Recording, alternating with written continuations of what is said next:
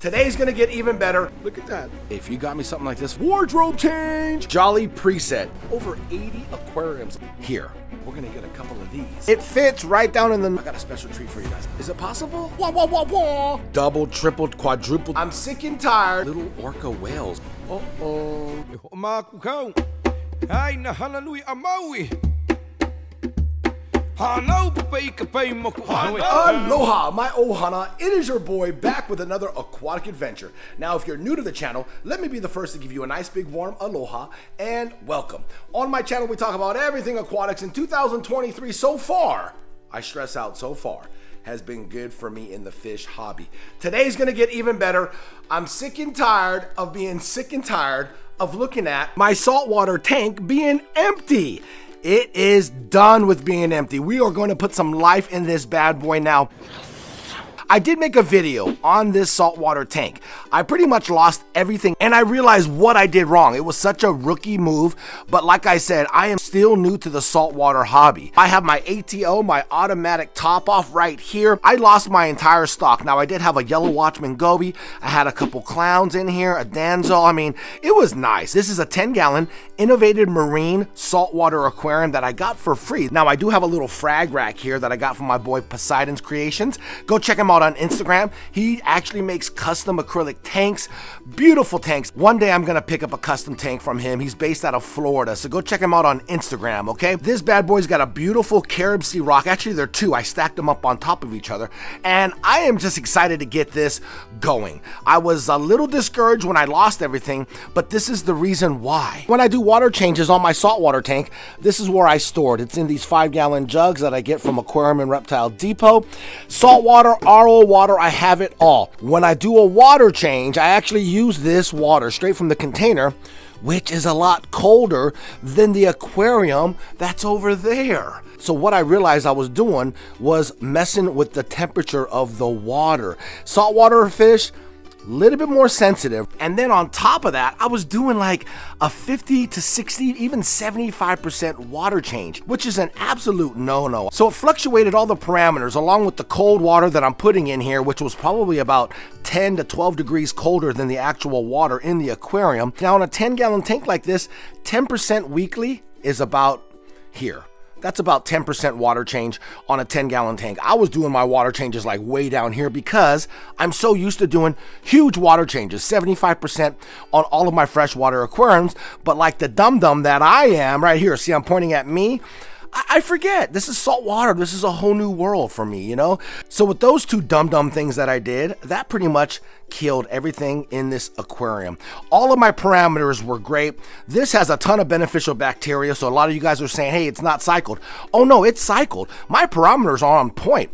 It was because of the fluctuation of the temperature, and then on top of that, doing a huge water change, which is a no-no, especially with this little tank here that I have. So another suggestion that I got from some of you guys was to get rid of the skimmer.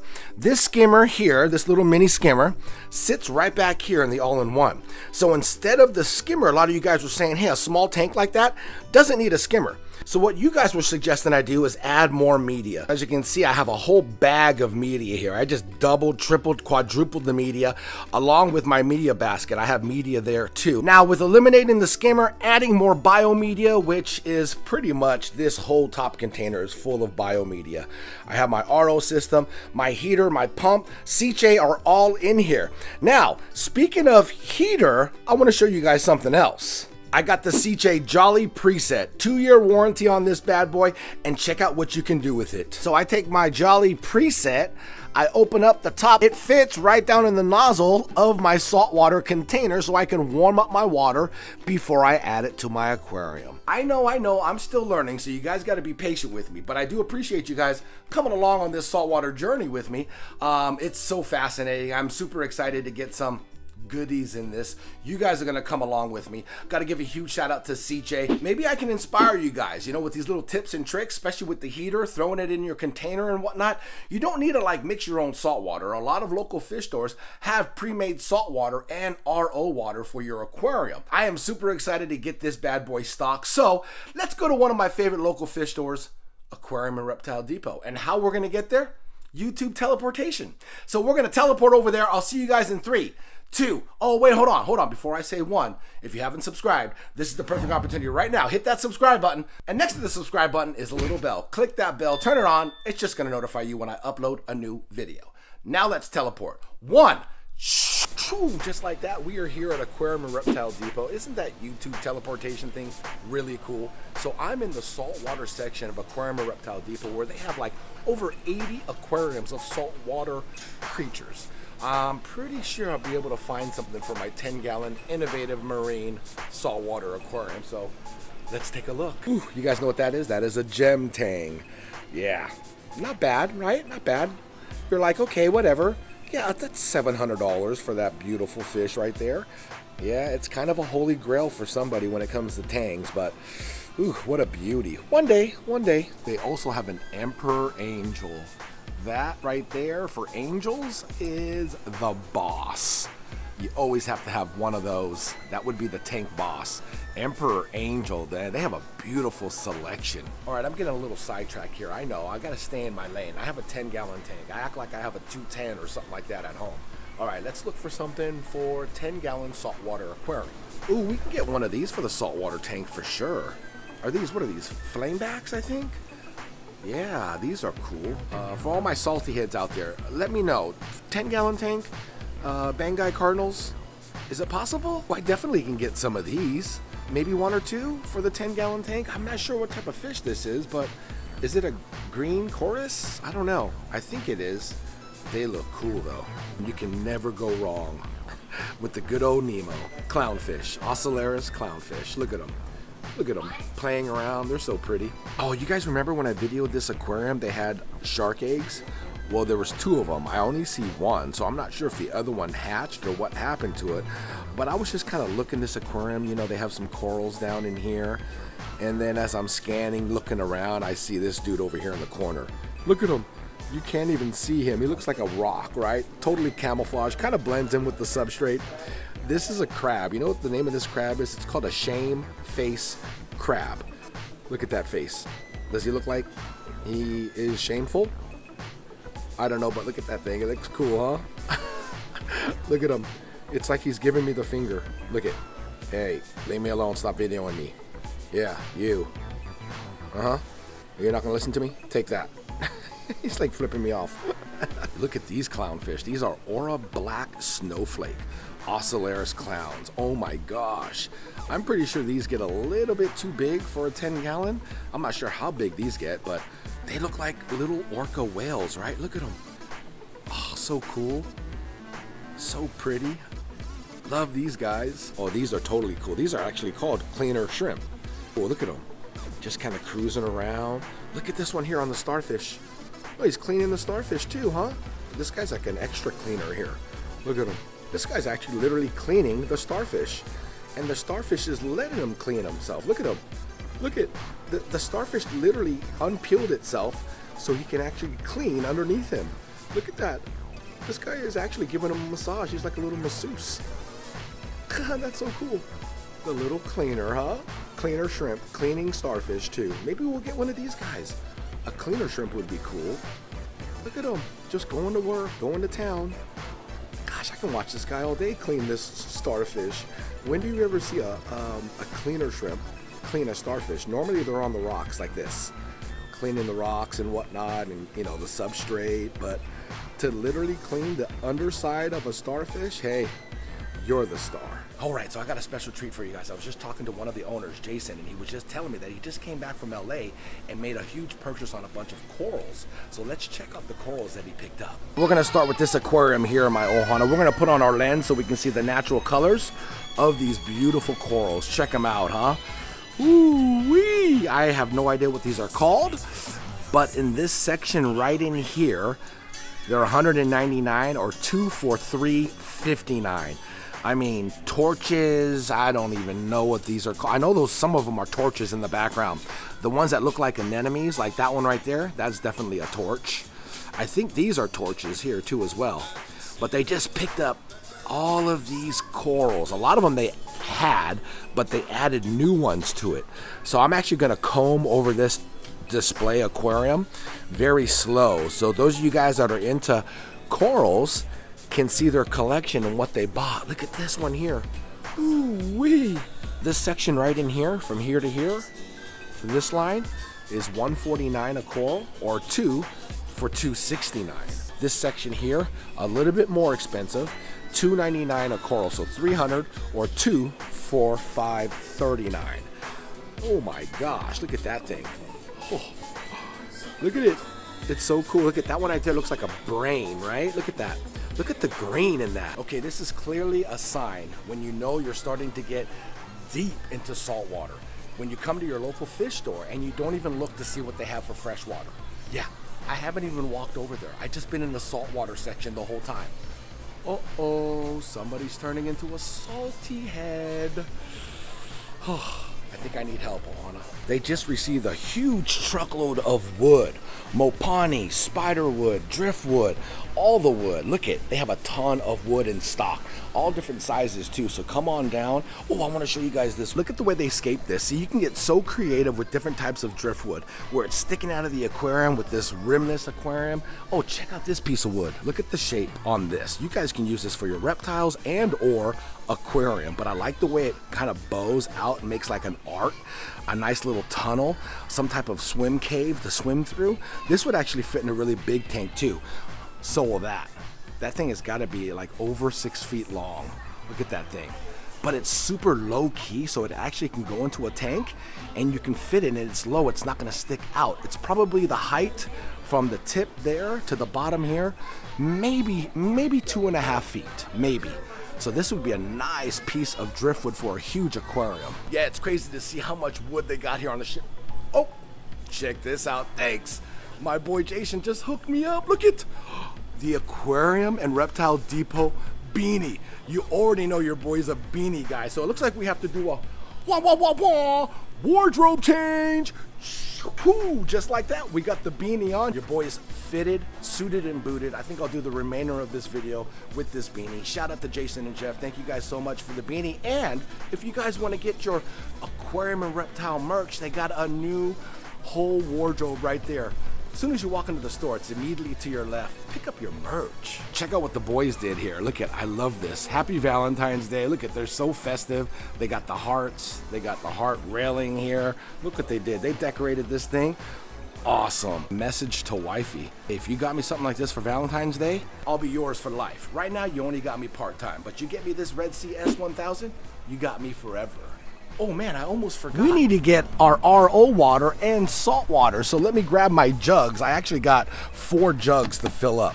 And the cool thing about Aquarium and Reptile Depot is they actually have RO water and salt water for sale. They have all of the 5-gallon containers that you need. These are my 3. And the cool thing about these containers are, look it, it's labeled, see?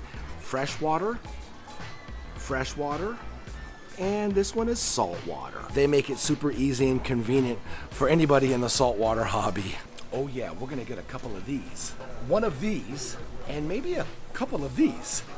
I'm so excited to show you guys. Stay tuned. We're gonna get home with the teleportation. It's gonna take me about 50 minutes to get home, but for you guys, 3, 2, 1, I'll see you at the house. Whew, just like that, we are back home, and I can't wait to show you what the saltwater aquarium looks like. Let's go take a look. Ooh, look how fancy we are with the saltwater aquarium now. Ooh, look at the life, huh? Let's start off with this right here. This is a neon green hairy mushroom coral. I actually got 3 of them. One there, and one there at the top. To me, they look happy. I actually put them in here. They were closed, and at night they close, and then, you know, when you turn the light on, they come to life. They open up like a flower. This one here, nice flow. Look at it. Beautiful. And as they get bigger, the whole goal is to have one of the clownfish here host these beautiful corals. Hosting means they'll go in them, swim in them, make them their home, like their little fortress, if you will. I think they need these to be a little bit bigger though, but I'm sure in time they will grow. Now this one here was up on this rock, and it fell down. I didn't want to touch it because I just didn't want to stress them out any more than they were. So he looks happy. I just let him be. He kind of attached himself to the bottom of that rock. You can kind of see. But let me know, my reef heads, let me know, please. Is it okay for this coral here to sit on the sand? That's my question to you guys. But I mean, hold on, let me actually get rid of this blue light. That way you can see the true color. Anyways, that's what they look like. You know, not as I would say fancy when the blue light's on. That's why I love putting on the blue light. It just brings out the green in this type of coral. But yeah, we have a couple clownfish too. Look at them. Now here's a fun fact about the clownfish, Ohana, if you guys didn't know. Now these clownfish here, or I should say every clownfish is born a male. And then when you pair them up like this, one will turn into a female. Yeah, I don't know, Mother Nature, she's a mother sometimes, you know. She's always just crazy like that. So that is a cool little fun fact. So what my boy Jason did, the owner of Aquarium and Reptile Depot, he actually gave me one that's slightly bigger than the other. That will help them determine who's going to turn into the female. This one here, which is a little bit lighter, I would say this one, a little lighter orange, that one's a little bit bigger than the other one. So that one will probably turn into the female. That will help them anyways determine who's going to be the female and who's going to be the male. The larger clown is usually the more dominant one, which is the female, like in real life, right? Right, ladies? So that's what happens in the clownfish world, which is so cool. Yeah, they're all born male. Then the dominant one will turn into a female, which I find fascinating about the clownfish. As far as these corals go, they're very low maintenance. You don't need any special parameters or anything like that. As long as you're consistent on the water change, which is going to be 10% right here. Okay, and I do have my RO automatic top off. So this is RO water that's in here. It automatically kicks in as soon as the water level drops, because you will get water evaporation, and it comes out through this hose automatically. So it's going to keep my parameters super consistent, the salinity consistent too as well. I turned off that wave maker there, that power head, because I didn't want these falling off the rock. I wanted them to attach, and it looks like they've attached pretty good, but I will wait a couple more days before I fire up that power head, because I don't want them to fall off the rock. And it kind of looks cool. There's one up high, one medium, and then one down below. I didn't get any feeder shrimp. I need to get some feeder shrimp for this. Not feeder shrimp, cleaner shrimp, I should say. Feeder, cleaner shrimp. So I got a little excited and overwhelmed with the aquarium and, you know, the clownfish and the corals that I have, but I have corals. And then we have this coral rack right here by Poseidon's Creations, my boy who makes custom acrylic aquariums for the saltwater, even sumps too. They're beautiful. Anyways, I might put a couple of frags on that. You know, I have to. This is kind of slowly turning into my little mini reef tank. I can't believe I'm saying that. Now that I, you know, have like a system on doing water changes now with heated water and only 10% water change, yeah, I'm gonna turn it back blue, okay? If you guys were wondering, the intensity or the light that I'm using is a Kessel A80, and I have it about a little bit more than halfway as far as the intensity goes. And then the color, it doesn't matter. You can go blue or white. I like it blue because it makes the green pop out in the corals. But yeah, that's pretty much it. And I'll have the light on about 8 hours a day for the corals. I do put food in there, and the food swishes around in the aquarium. And that's where the coral will eat. It'll pick up particles in the water, and that's how it gets its nutrition. So yeah, this is it, Ohana. I'm excited. My boys have like the ultimate nightlight in their room. Like, this is where they sleep, right here. The bunk beds, they got like the ultimate nightlight. In the thumbnail, I had sex change on these clownfish because of the fun fact of these guys, which is super fascinating to me. So anyways, tell me what you think down in the comments, my Ohana. Once again, I got to give a huge shout out to my boys, Jason and Jeff, over at Aquarium and Reptile Depot. Go check them out, my Ohana, if you're ever in Citrus Heights. All of their links will be down in the description below. Also, I got to give another huge shout out to my boy, Dennis, who's been helping me with Tiki Falls 4.0. He's the one who gave me that beautiful 10-gallon innovative marine saltwater tank. So big shout out to you. Thank you so much, brother Dennis. And speaking of Dennis, stay tuned, my Ohana. We're going to be doing another update video on Tiki Falls 4.0. Now, if you have no idea what I'm talking about and you're new to the channel, I'll put a card up above.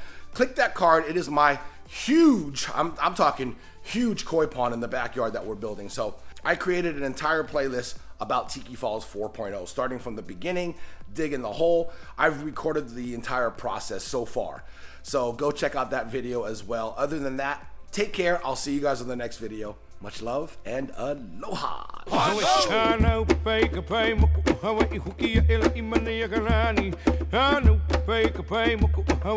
A Maui.